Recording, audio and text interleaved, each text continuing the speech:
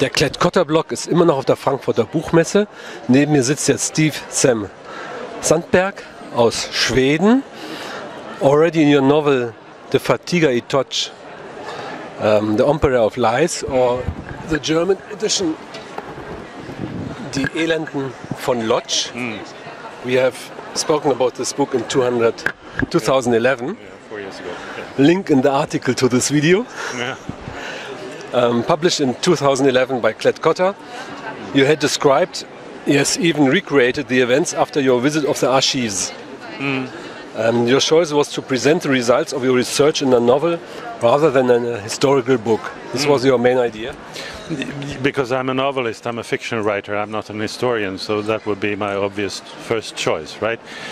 For me, I'm primarily a novelist, and I'm using a material, historical material or documentary material, but I don't use it in order to write a scholarly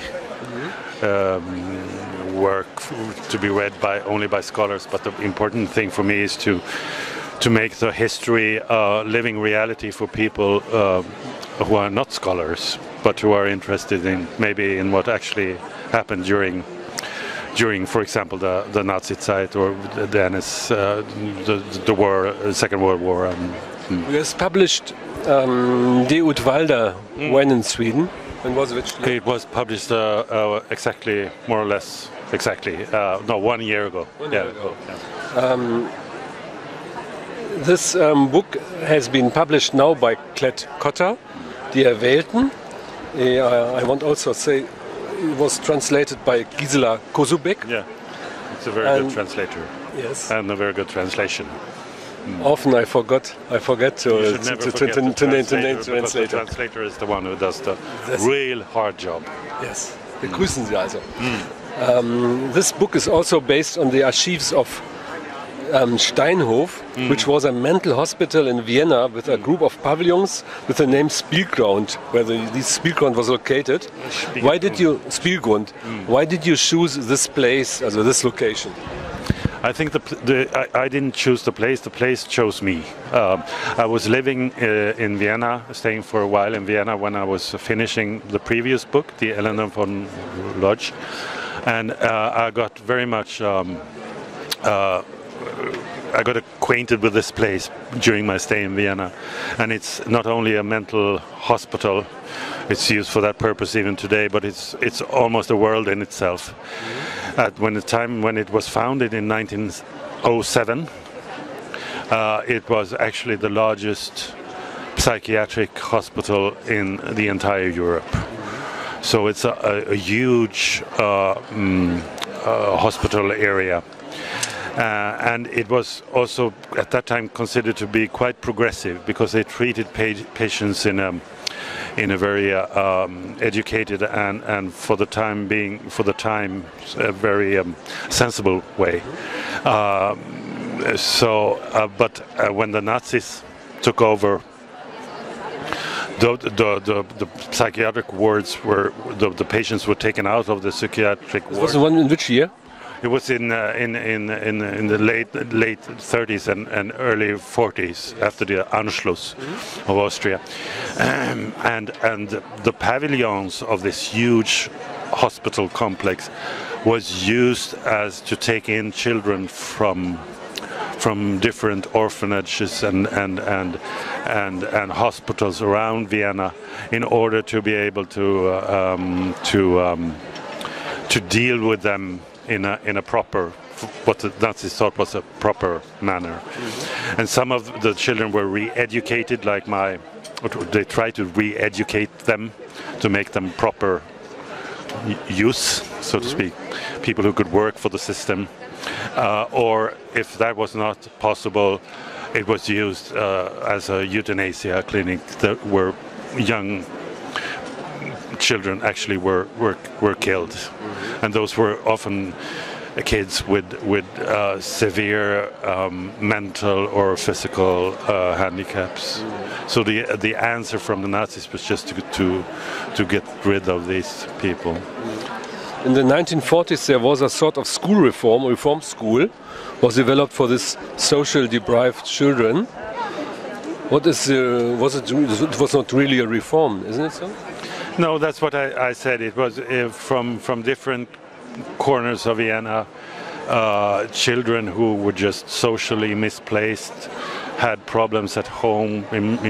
With my protagonist, my main character, Adrian Ziegler, in my book, is just having the misfortune of having an alcoholic as a father, and his mother is away all the time because she has to work to support the family, and the social people from the authorities, so to speak, they pick him up because he is just walking around on the streets. So he's put here. He does nothing wrong. There's nothing wrong with him physically or mentally. He's a bright kid, but this is the place where during that time you put the children, and the purpose was to educate them in an almost military fashion. They had to stand in line. They had to do certain things in a mechanical way. They had to be taught to obey every order, to really be servants of the system, so to speak, and of course my main character tries to escape like any normal kid would. Yes. And he tries one time and he's severely punished for it. He does it the second time and he's even more severely punished, and now they really put him in the place where he's can be killed, and then tries it the third time and he actually manages to survive. And I would really take the opportunity to point out that this is not only a story about death and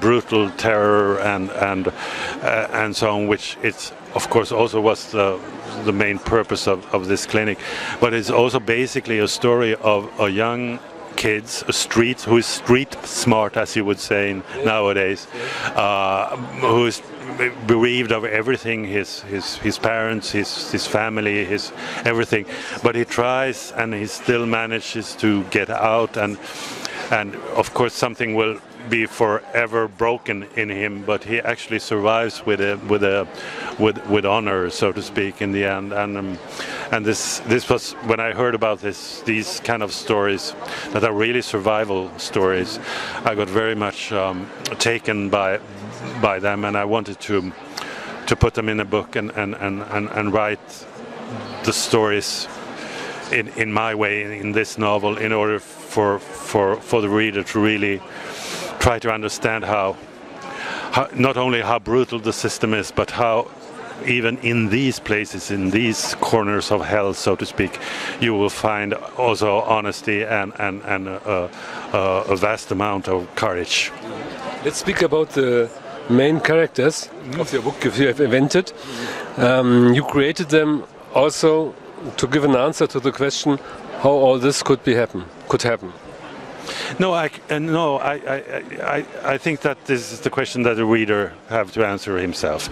I'm a writer. I tell stories. I try to identify with people who are, in my book, fictional characters, but I hope to be able to write them in such a way that they will be believable and understandable as human characters like you and me. The way those people are dealing with circumstances that are just thrown in their way, right?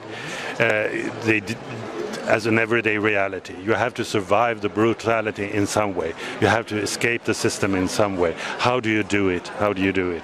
And if you tell these stories in such a way that is true to history and true to the events, and also true to how people psychologically behave in very extreme situations, I think that the reader is intelligent enough to be able to draw his own conclusions and make his own judgment about what is right and wrong and what is evil and what is not evil. I don't think that the writer is a lecturer who is going to point fingers and say, now you understand this, and now after reading my book you will understand this or that. I mean, the important thing for me with all my writing is open a world for the reader, and ask the reader to step in and live the reality that the book is telling, and draw his own conclusions. Let's say something about Adrian Ziegler. You have already said it. He's the main person, and has he a model in real life, a biography in real life, or is he also an invented person, or has he a biography which you found in the archives? Well, to be honest, if you could tell me the difference between real life and unreal life, I would be very grateful. You have one. Yeah. No, I mean, Adrian Ziegler is a fictional character. He's fictional in real life. Yes, but what is real life? Because when I wrote the book, I had a huge material. I had maybe 700, 800 real life stories in front of me. And what I wanted to write about was a character that actually was able to survive, actually came out of this place, and the point of the story was not only to tell a story about a place, but also how do you manage to be an adult when your childhood is stolen from you. So there were 7 or 6 different characters that actually survived. Some of them have been writing about their experiences, telling them about it to historians, and from these 6 or 7 characters, I made my characters, but also with my own imagination. So you cannot say in my case that this person in real life is that person in the book, because then everything will be wrong. But there is some things that happened to one of the characters. It was a survivor who sadly died earlier this year. His name was Friedrich Savrel.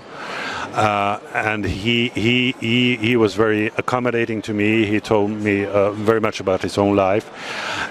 But what happened to him in many ways was unique, because he actually managed to escape and survive. But his life was not very happy. But what happened to him that's quite extraordinary is that 30 years after the war ended, he actually met one more time the same doctor that actually tried to kill him in the Spiegel, in the actual clinic, and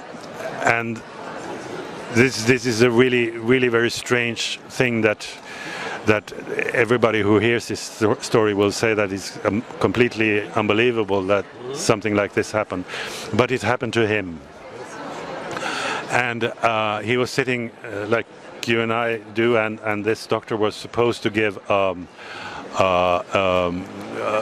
write about the mental state of him, just the same thing he had done before, and he was quite surprised that they recognized each other, and what he did was actually to say to him that I will. If you don't talk about this, I will see to it that you will get off the hook, so to speak. You will not be severely punished for all your crimes that you have committed. But what he actually did was to write a very negative Gutachten, you say in German. You speak German? Well, I speak that word. Yeah, you know. That word, and he, which had the consequence that he was once again severely punished. So this is the irony of history, but because when you start forgetting, which people almost did immediately after the war, it was possible for the perpetrators to sneak the way back in, and once again practice their old in their old professions and so on. And this story is so outrageous. I thought that it had to be told. It had to find a place in my novel. And Sister Katchenka? She was well.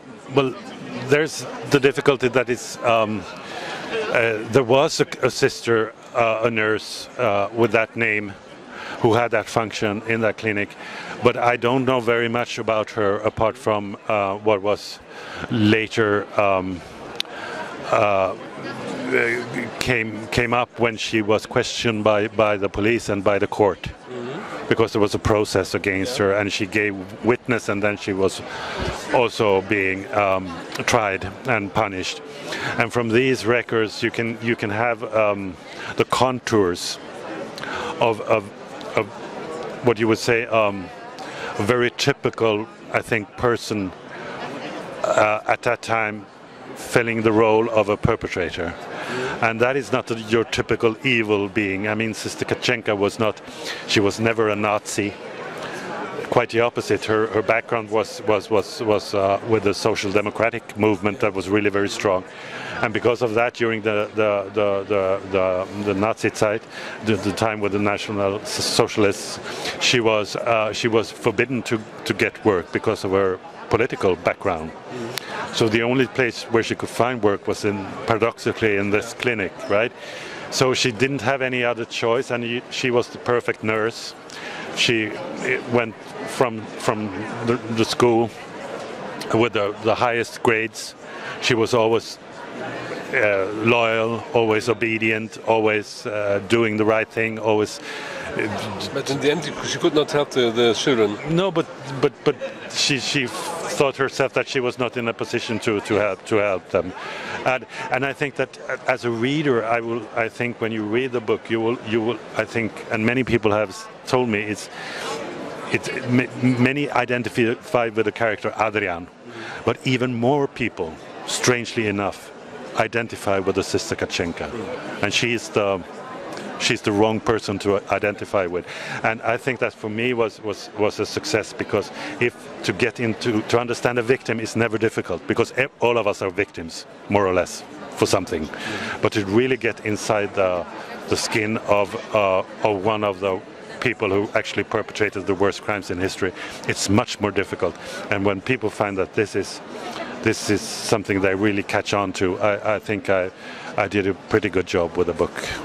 Gisela Kosobeck hat das Buch von Sem-Sandberg übersetzt, unter dem Titel Erwählten bei Klett-Cotta erschienen. Who should read this book? I think everybody should read it, and not be afraid of the subject, because it can feel maybe like it's a subject that I don't want to get in close contact with. But I think you should read it because it not only because it tells you something about how evil and good works in all of us, but it also tells a story about ordinary people trying to cope with a reality that nobody would have chosen for themselves, but was the actual reality at the time. And it poses questions to all of us. What would you have done in that case? How would you have acted? And I think it's important that you put that kind of questions to yourself, sometimes at least. Thank you very much.